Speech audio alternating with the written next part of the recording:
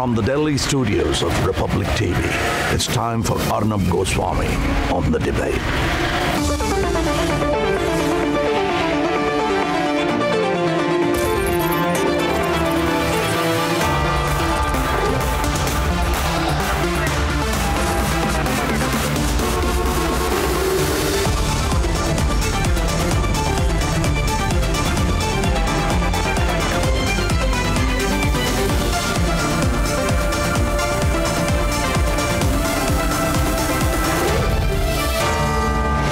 Arnab Goswami on The Debate at 10, powered by Reva University, Quick Heal, Secure Right, Green Lamb Laminates, PolicyBazaar.com and Cucina, co-powered by Mankind Pharma.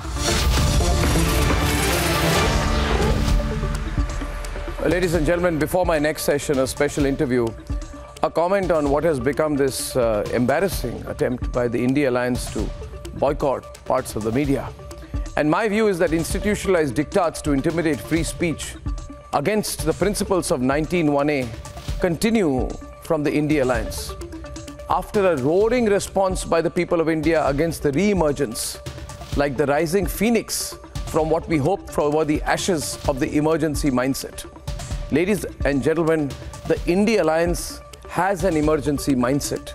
And the emergency mindset of the Congi-led alliance is to shoot the messengers, 14 in number to be specific. But the larger point is, the India Alliance should look at the response of the people of India. And the India Alliance should actually think at the way the people of the country have expressed shock and horror at the attitude of this India Alliance. The response, ladies and gentlemen, to this nationwide anger, the loud response of the people of this country. They're asking the India Alliance leaders, why are they being cowards? Why is this cowardice to face questions? Why is there this intolerant response to counter-thought?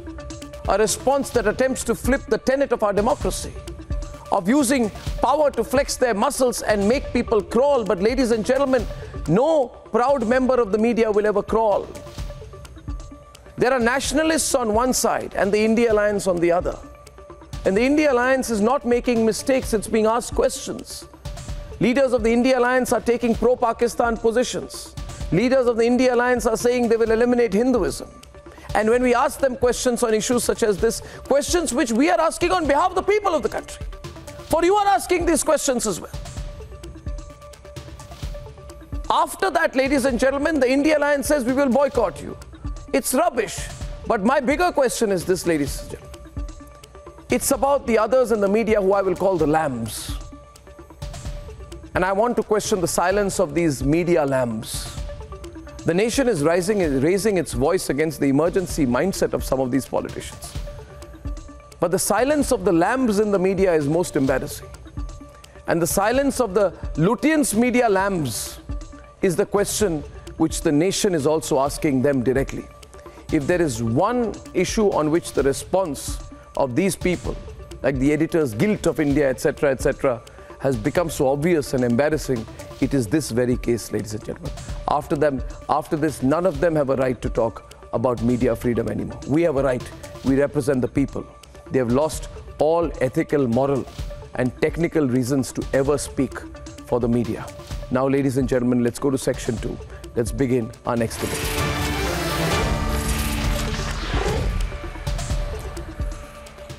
And with that, viewers, I move to a debate exclusive. I will have with me today Mr. Nara Lokesh. He is the son of Chandrababu Naidu, who is General Secretary of the TDP, and his father has spent 5 days so far in prison. Nara Lokesh came in the national capital for legal advice and strategy and maybe more. He claims his father is being politically incarcerated. He denies the corruption charges, says he's fighting for his father. But does Nara Lokesh have specific answers to the specific questions on the specific allegations against his father? Here is the latest, and then Nara will join me in the studio.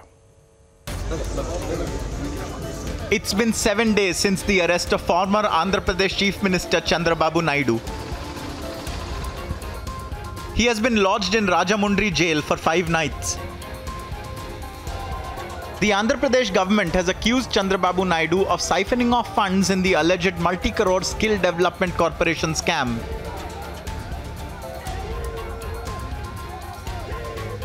Investigators claim a watertight case against him. Well, this is a case of government money going away into private hands, and the money that has flown out basically in this form, Skill Development Corporation has given to another private entity, and the private entity pushes it to a third entity, and these money is going to all these companies and their association with the associates of the accused. That proves the culpability of all accused involved. Chandrababu Naidu's son, Nara Lokesh, has been waging a battle against the system for his father. I mean, vindictive politics has gone to a new low. I mean, if you see this, it's just become a complete meaningless game. If you look at this particular case, it was filed, first FIR was filed in 2021. 2 years, 36 accused, quite a few sent to jail. But even till today, they have not been able to file a charge sheet. And after 2 years, they now come and claim that Mr. Naidu is an accused and that, he's the kingpin of this entire scam. Then what were you doing for the last 2 years? Why didn't you take action on this? He has reached out to politicians and forged alliances, and has now taken the fight to New Delhi. The arrest of a senior political figure like Chandrababu Naidu has sparked a major debate. Since Naidu is an NSG protectee, a report was sought by the headquarters as to whether there was a breach in his security when the process of his arrest and subsequent production in the court happened. The unit accompanying the former Chief Minister of Andhra Pradesh and the TDP chief, in fact, mentioned in the report that indeed, when Naidu was arrested midnight and then subsequently taken by road to be produced in a court and then taken to the jail, at every stage there was a security compromise, which is mentioned there now, and the report forwarded to the Ministry of Home Affairs as well. All eyes are now on the judicial process as Chandrababu Naidu's family fights for his release. Let's debate.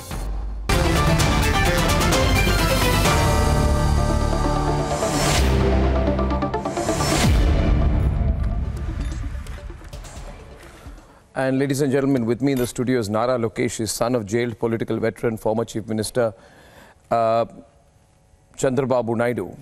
Your father has been arrested on allegations of corruption. I want to begin with a premise that you will obviously be biased towards your father, but you will still have to answer the facts on this case. And, so we must understand that you will not be objective in this matter, obviously. Obviously, you will not have an objective view on this. But I think we'll have to answer the facts here, don't we? I will answer with the facts, Arnab. Yeah, so, the fact is that, Nara, there is a case here. Broadly, the case is this, viewers, let me explain. The charge against Chandrababu Naidu is that he overrode the notings of his own finance ministry to give advanced payments worth 371 crores to private tech entities. And the charge is that Chandrababu Naidu, who claims to have digital governance, etc., did not float tenders or do any official valuation of the deal. The charge is also, under your father, the government order agreed to 10% financial onus on the Naidu government and 90% onus on the tech entities that was floated. The tech entities didn't give any cash. The cash was only from the government. That seems like giving a lot of sweat equity to private players. In no business do you get 90% sweat equity without putting in anything yourself. So, Nara, it doesn't make sense. It can either be a mistake or it can be corruption. It can't be neither, in my view. No, this project is nothing new. In fact, many states have implemented this project in a similar manner. The first skill development project in 1910 was done in 2013 in the state of Gujarat. So this is nothing new to India. And after that, multiple states have done MOUs in similar fashion. Tamil Nadu government has entered an MOU, Karnataka has done it, Jharkhand has done it, including Andhra Pradesh. 7 other states have done the exact same project. Each case is different. No, but that's the exact project. The argument can't be that if this mistake has happened elsewhere, then my father must be right as well. You see, was there a tender process? Nara, as per the remand, the entire narrative is that two private tech companies met your father and pitched a project to him. Your father then very quickly set up the Andhra Pradesh State Skill Development Corporation and a new department in his government. Then your father released the money in advance without a tender. Was a tender floated or not? So let's get the facts straight. Yeah, was a tender floated or not? First, I want an answer to this. Was a tender floated or not? There is no project of this kind where 90% comes through through knowledge, where they give technology input. Who values the technology input? Yeah, it was done by Government of India Institute. CIDT has done it, and I have facts to prove it. CIDT has done the study where they valued this project, and they've clearly stated that it is worth it. And those are the facts I have. I have the letter with me. Show me the letter. Here you go. Central Institute of Tool Design. Yeah. Submitted clearly the report, and I can enclose the report for your consideration. And not only that, I also have a report where Mr. Naidu tasked government servants to go see this project being implemented in Gujarat. And after they returned... This is a Government of India society. Yes. It's a Government of India society. Government of India society under the Ministry for MSME. MSME. And not only that, Mr. Naidu tasked a panel of secretaries to go check this project out in the state of Gujarat. And they've come and they submitted a report to the government, and I have all the facts with me. No, but how do you explain the notings? You're trying to say through these papers that due process was followed by your father. Absolutely. But was there an attempt to hurry the advance payments? My question is very simple. It is a well-known fact that no government, center or state, ever releases payments on time.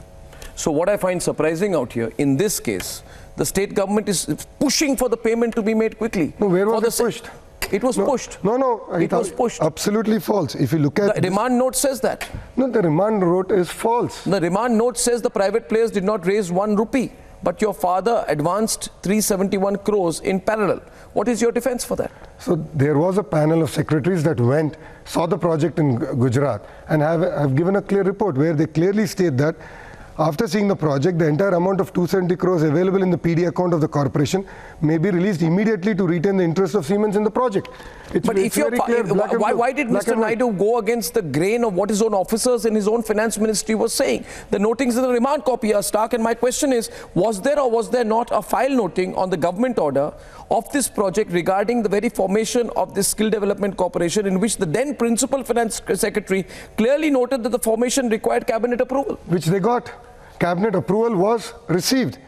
And I have that also in the facts where on 16/2/2015 cabinet approval was done. Was there or was there not a file noting regarding the release of funds of 270 crores to the Siemens project, in which the principal finance secretary under Naidu remarked that the department had to, quote, work and protocol for operation of funds, which met with the chief secretary of Andhra Pradesh, saying that the para was approved by the chief minister and the BRO had to be prepared accordingly for release funds. Was Mr. Naidu, your father, pushing this project, the payment, everything at breakneck speed? If so, why? If so, why? Because the officers themselves submitted a report stating that money should be released to retain Siemens' interest in this project, and Siemens is a German company. And they've been implementing this project across many other states. Would Siemens get this kind of a deal in Germany itself? Look at it. They've done it. They've done it in other states. And show me. What are you showing? This is a document where the secretary himself signs and states in the last paragraph that to retain the interest of Siemens, that money shall be released from the PD account. And I have with me the proof where the same MOUs were done in different states. It's there. It's black and white. The same companies. Siemens, the implementing partner called Design Tech, and the respective states. No, you it's see, not just Andhra, it's all other states that have done it. The point in this is, if you release the entire money, okay, logic, Nara. If you pay somebody the entire money that is due from your side without getting the commitment from their side, the project is doomed to fail. And my counter to this paper to you is, was there or was there not a file noting in which K. Sunitha, according to my information, who was the secretary for the finance department under your father, specifically noted, and I quote from the demand, it may be advisable for the government to reconsider releasing the final amount.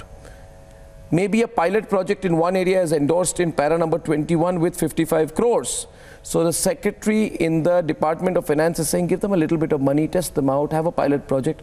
But why was the Naidu government giving them the entire money at once?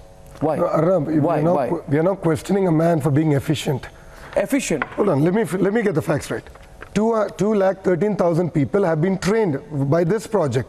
It's a matter of fact. 80,000 people have been placed.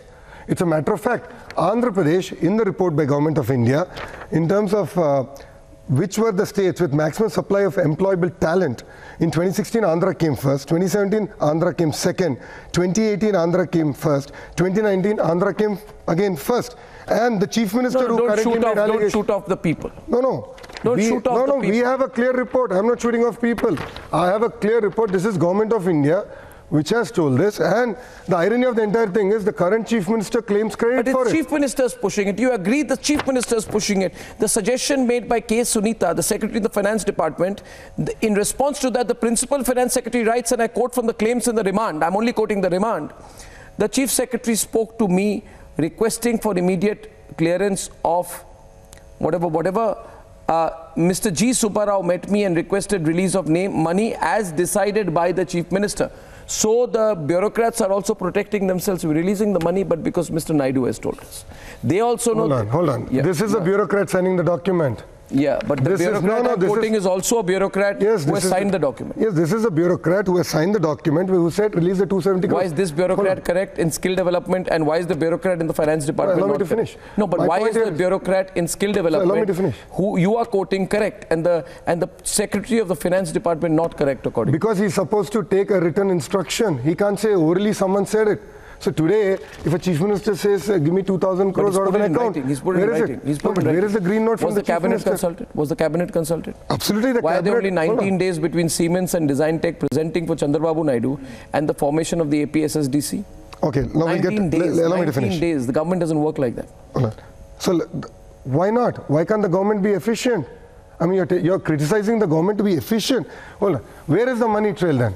If this is you're making an accusation that so much money has come out of the account. They say they will interrogate him and find out.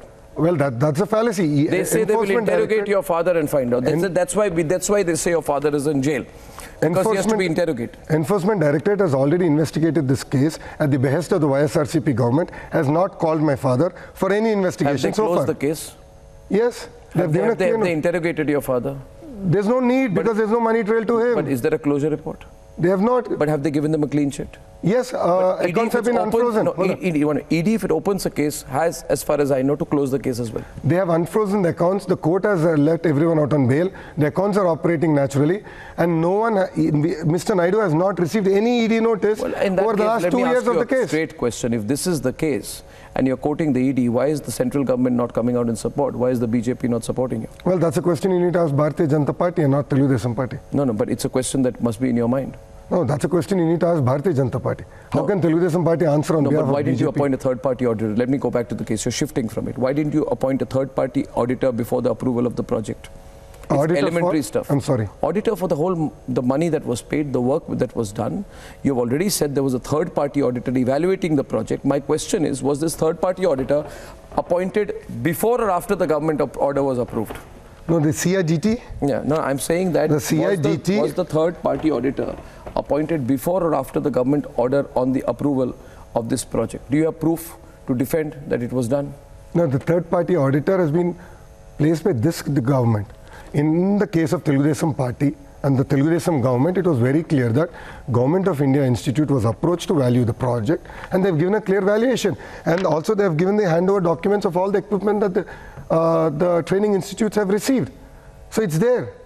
It's all there, physically there. Even today, training is happening. Close to 200,000 students have still been trained after this government came in. So if it's all fallacy and all the money is gone out, then why is there equipment there? So you know, why is Siemens there? Irony in all of this is that Chandrababu Naidu, who was seen for transparency, digital governance, etc., is in jail on a charge of corruption. What is the impact on him and on you and on image? Do you not worry about image? See, absolute power. Do you not worry about image? No, absolute power corrupts absolutely. And corrupt people have put my father in jail. Who's the person who's jailed my father? It's Jagan Mohan Reddy. He has 38 cases against him, 10 CBI cases, 7 ED cases, 21 other cases. He's been in jail for 16 months and he's calling my father corrupt. But do you realize the concept? Hold on, a man who's been in politics for 42 years and has had no corruption allegations against him. Nothing has been proven. Under a false case, he's now being sent to jail. Now show me where Mr. Naidu signed on the file. Where is the document where Mr. Naidu signed on a file? The Chief Minister cannot be held responsible for a policy matter that he has taken. It's simply saying that the chairman of SBI is responsible for a decision taken by a branch manager. How is that possible? The chairman has given a policy framework. Mr. Naidu said acknowledge something was wrong. Absolutely not. But your father is not personally involved. Is that what you're saying? Absolutely not. So these are two different things. No, either you're saying, yes, there was a mistake, but my father is not the responsible for it. No, I'm not saying that. Or you're saying there's no mistake at all. I'm saying there is no mistake, and I'm just drawing an analogy. There's absolutely no mistake. In fact, Telugu Desam Party released all the bank statements of the implementation agency. Where is the money trail that Mr. Naidu has received money? Straight question. The CID has not been able to prove even till now that they have received money. Mr. Naidu received money, or his family members, or I, or any one of us have received money. Without a money trail, how is this even a case? So, you know, the thing with you, you're neither with the India Alliance or with the NDA. Are you here to stitch up with the NDA? Pawan Kalyan, who is with the NDA, met your father in jail. He's going with you. Are you here to formally enter the NDA? No, we are here to, I'm here to speak out to Indians, to understand that a man who has built his career over 42 years, his career is being marked by corruption scandal, by a person who's a known corrupt individual, who's not been able to establish that Mr. Naidu got any money. But now there's no money trail. I mean, let me put it this way. Sorry if it sounds harsh on you. There have been charges of corruption against Jagan, and there are now charges of corruption against Mr. Naidu as well. Now, both, there are charges of corruption, right? Neither are convicted. But the fact is, in an election in 2024, where the issue will be corruption in a big way, essentially, isn't this an equalizing factor? This whole case, are both sides equal now? How is this an equalizing factor? Charges of corruption against both. No, fake charges of corruption. That's what Jagan also says. No, monies were received by his company. Jagati Publication, Indra Television, Sandur Power Plant, all his companies, they got Moonies. But you heard the Andhra police there. They are saying that we are going to find the connection between the people in this scam and Mr. Naidu himself. Going to find. But we are going to put face to face. We are going to do custodial interrogation of going to find. That's what they keep saying. They'll go and find. They can keep finding. But then they can keep putting your father in jail. They're not going to find anything. What if, are you ready for your father in jail for a long time? Absolutely not. Justice might be delayed but cannot be denied because Mr. Naidu did not do anything wrong. And I have all the documentation to prove it. And I've clearly stated, it's the officers who said, release the funds. It's so clear in black and white. And now today he's being blamed for it. For what? But do you realize... For being expeditious, for doing something good for the nation, for giving youngsters job. 213,000 people have been trained, 80,000 people have received jobs. Is that the crime that he committed? The question is that Chandrababu Naidu, and my last question to you is this. Nara, see, Chandrababu Naidu, who all his life, especially the last 25 years, has been a master of political alliances, putting parties together, leading groups at a national level, is today friendless. You neither have allies on this side or allies on that side. No, Arnab, no, but who are your friends? Who's absolutely. Are you with NDA, India Alliance? Who's with you? I don't need to be in an alliance to have friends. You may have to be after this. No, Arnab ji, everyone. For political expediency, you have to. If you look at it, almost all the regional political party leaders have expressed their support to Mr. Naidu. Rajinikanth ji has expressed his support to Mr. Naidu. Zoho CEO Sridhar Vembu has expressed his support to Mr. Naidu. That is the character that he has built over 42 years. And one psychotic CM has come forward, and because he's corrupt, he's a known corrupt chief minister, is slinging mud at a person who's built his character and career over the last 42 years. Are you willing to have a straight one-on-one debate with Jagat?